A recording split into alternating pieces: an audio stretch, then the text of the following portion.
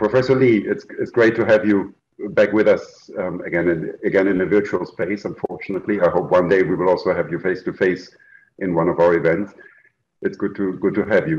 You're known as a strategist with extensive global academic and research experience. You've served on government and academic committees across the US, Europe, and Latin America, including science advisories for NASA and ESA. At Harvard, you held numerous positions, including as Executive Director for Education and Research, and before that as Professor for Astrophysics. Your focus has shifted since towards research and education innovation programs targeting the Sustainable Development Goals. It's good to have you, and we're looking forward to listening to you. Thank you. Thank you so much. Greetings, everybody from the United States here in Boston.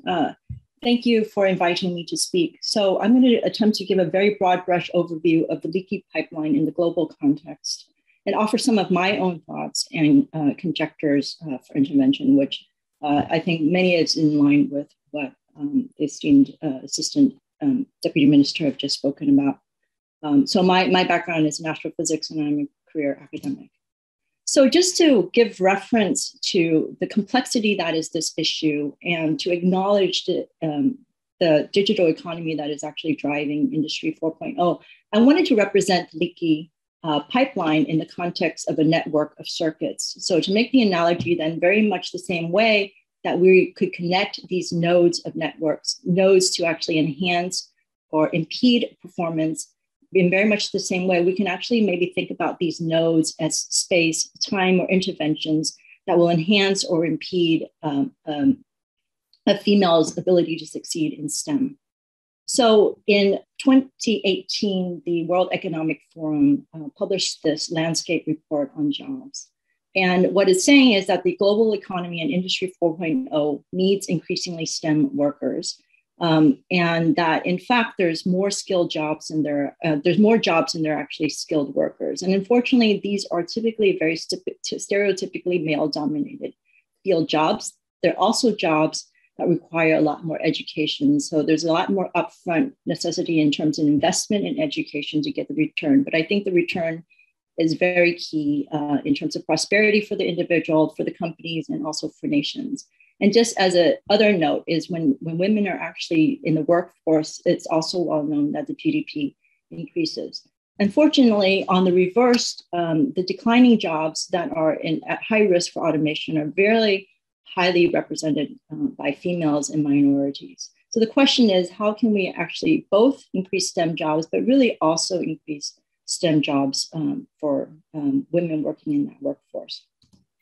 So there's a lot here, but basically the point that I wanted to make is that there are really well-known gender barriers that we're all familiar with. And I note these 3 key points is something I want to touch on in this particular talk. But one thing that pervades all of these issues is that as we go across from the pre-K level all the way to the STEM workplace, things that consistently come up are stereotypes about what girl versus boy roles are and the lack of appropriate female mentorship. And of course, when you actually get into the professional stage, there is women face what is also known as the motherhood penalty. So I want to actually spend some time on the pre-K-12 stage. This is really very critical for setting fundamentals. In fact, there's studies done that have shown that pre-primary is getting increasingly important for setting fundamentals for success in the future. So there's great need for investment in human capital. And there's a lot of studies that have shown that education quality and student performance track very strongly with investment in the education itself. And STEM as a field, is particularly in the digital age, requires a lot of comparatively costly investments upfront. And at the most basic levels is investments in infrastructures. We take internet for granted, but in fact, in a lot of the world, that is not really a resource. And even as early, and the pandemic has certainly shown us that that is really key, right, to the access to education. In fact, internet was seen as so important that the UN declared that it should be a human right back in 2016. And certainly if we're talking about computation, we really also need to think about access to equipment and resources as well. So in terms of that, I think in terms of resources, clearly we actually need very capable STEM teachers to teach, and then very good mentors and role models. One can argue that if you had good infrastructure and access in place, that you can leverage online courses from all around the world that teach to kids and teach to adults as well. Something that's actually been quite a lot on my mind is that STEM fields require lots of critical and analytical thinking. So something that's been on my mind is whether or not strategy games such as chess and others need to actually also be included in education. And just to put that out there, something that I've also been thinking about is whether music is also a useful supplement for improving STEM skills. I mean, often math and music skills have been linked. A lot of scientists are also very good musicians, although that is debated. That said, there has been very promising brain research on music that has come out that shows really interesting cognitive development when kids actually learn music at a very early stage. The other aspect I wanted to touch upon is really cultural norms and stereotypes at the pre-K to 12 level.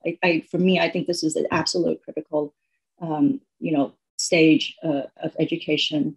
So the OCD and PISA actually did a very significant study that showed that there was no significant differences in STEM abilities between boys and girls at the early stages. And in fact, if anything, girls who start school are more committed to studies.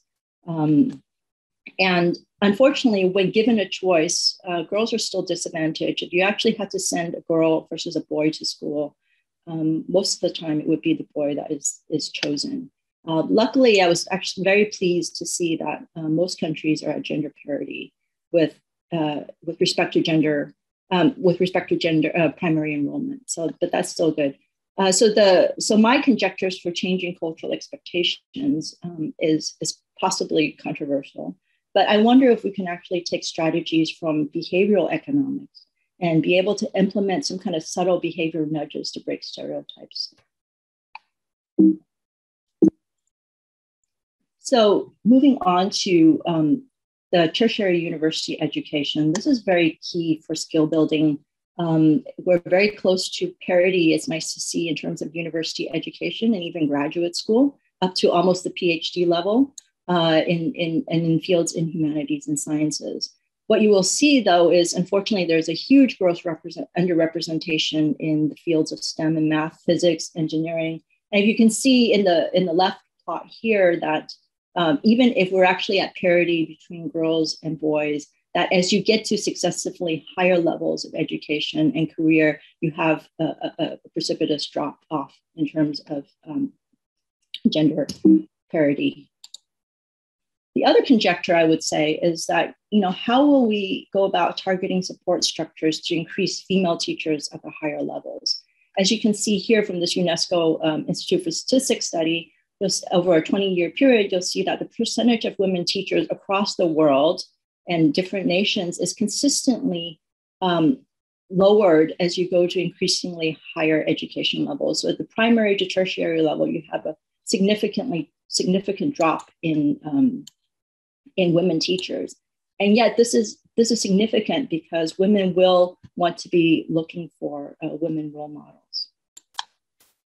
The other conjecture I have is, will something as simple as rebranding work? So in a case study that was in fact done by Eindhoven several years ago, what they did was they kept their engineering degrees the same, but all they did was they actually rebranded it. So instead of saying that the engineering degree is very technology focused and things that, terms that would normally appeal to the males, what they did was they actually cast it to be engineering as a tool to solve social problems. And in that context, what happened is that they ended up getting a significant increase in female enrollments.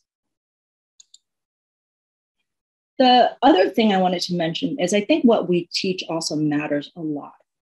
So with the exponential rise of AI, where deep learning and machine learning is really getting to the level of mimicking how the brain actually makes decisions, this is my own assessment of where we are at with AI and how it compares to our own computational power. In terms of, evolving something from simple to complex, I think the machines win.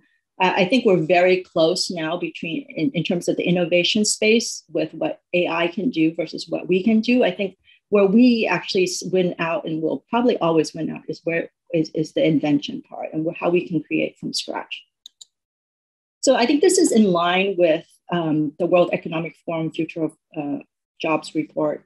So employers are looking less for particular types of degrees. What they're looking at are very specific skill sets, complex problem solving, critical thinking, creativity, and things like that.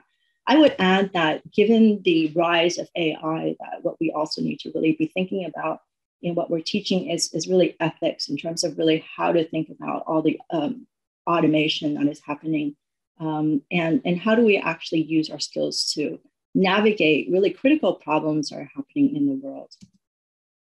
So on the left here, this is a quite complicated figure, but basically what it's showing is that across different parts of the world and for different fields, this is the women representation in these particular fields. It's very interesting and nice to see that, in fact, in many of the fields, particularly medical health sciences, that we're really at parity and these others as well. What is also still a gross underrepresentation is of course the STEM field. So even if you include the fields at parity with the STEM fields, what you get overall is that globally researchers, women only make up about 33%. It's nice to see that Central Asian, some Latin American countries are in fact reaching parity. What is very, very poor is of course the engineering, technology, and the sciences. And then when you look at the minorities within that, it's less than 6%. It's really quite bad and atrocious. And in the national academies, certainly the female representation is at very, very low levels.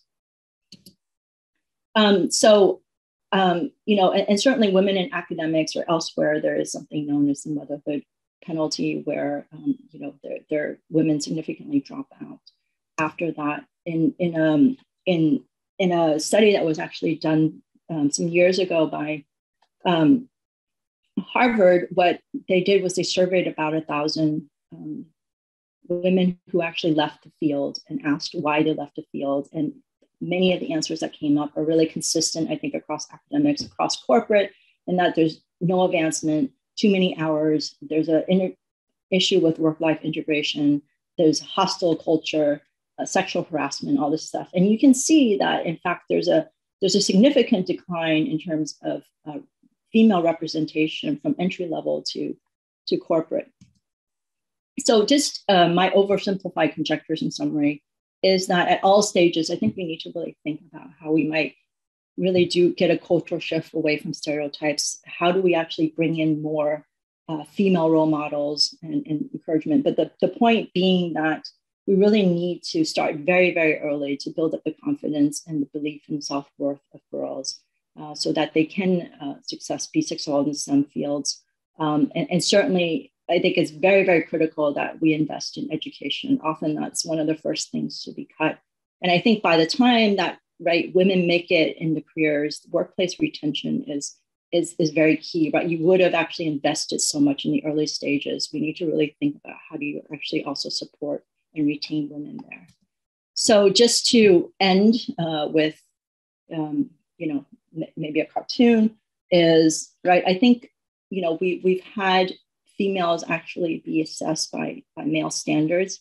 And, independent of that, my question to you is that the world is fundamentally changing. So are the metrics that have worked before work now? And so before I end, I want to really kind of, zoom back out into what is important. I think we have to question that it's important to study STEM, but what are we studying STEM for? How can we leverage Industry 4.0? And I would say that there's critical needs in the world and these and in solving a number of these SDG issues. And with that, I thank you.